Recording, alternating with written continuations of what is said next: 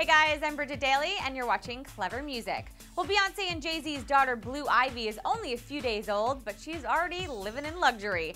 According to reports, the power couple has spent $1.5 million creating the perfect nurseries for their little one. Multiple. They dropped the dough on 3 identical nurseries for their different homes around the country. Now this includes a $300,000 rocking chair, a $30,000 playhouse, a $15,000 highchair, and a crib estimated at $22,000. This source also says that Beyonce and Jay have splashed out on some bling for baby Blue, saying, quote, they've got baby charm bracelets and gold and platinum diamond rattles from Tiffany & Company too. Well, sounds like the perfect amount of stuff for a little princess of rock royalty.